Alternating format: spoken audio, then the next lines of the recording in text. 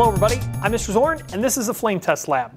In this lab, we're going to be looking at how the flame color changes depending on what sample we have. So we've got a couple different samples we're going to look at. I'm going to go over the setup and safety first.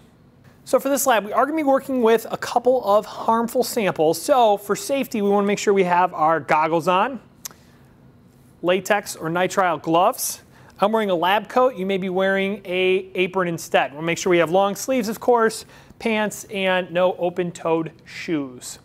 Okay, for the lab, you're going to need a Bunsen burner. I've already got mine hooked up to the hose here.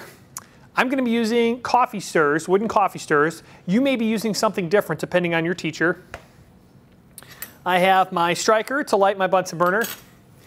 I've also got some distilled water here. And then this is my waste beaker filled with just tap water. All of our samples are in weigh boats in this case, but your teacher may have them in something similar. Let's begin by lighting our Bunsen burner. I'm going to go ahead and turn on my gas.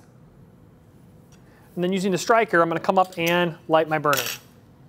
You want to make sure that you have a nice blue flame when you light this. So you can adjust the chimney.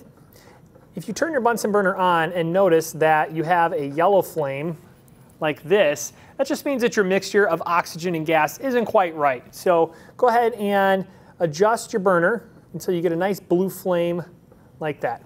It's a very satisfying sound when you have it lit correctly. Okay, now the procedure for this lab is quite simple. I'm going to take one of my coffee stirrers. I'm going to dip it in distilled water. And then I'm going to take some of my sample here. You want just a small amount. You don't want to use a lot. If you use a lot, the excess may fall off inside the Bunsen burner, clog it up, no good. So just a small amount, and then I'm just going to pass it through the burner.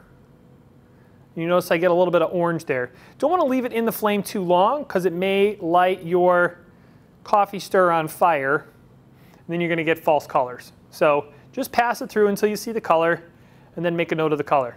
When you're done, just put it in the waste beaker like that. Don't want to leave these out. Do not reuse your coffee stirrers. Okay, so you're going to use a fresh coffee stirrer each time.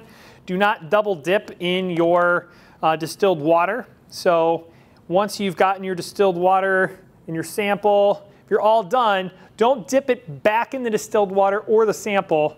Just grab a new coffee stirrer. Okay, so again, pass it through and then put it in the waste beaker, just like that. We've got plenty of these. Your teacher may have you using something a little bit different. There is a tool that you can use for this lab, but I'm using the coffee stirrers in this case.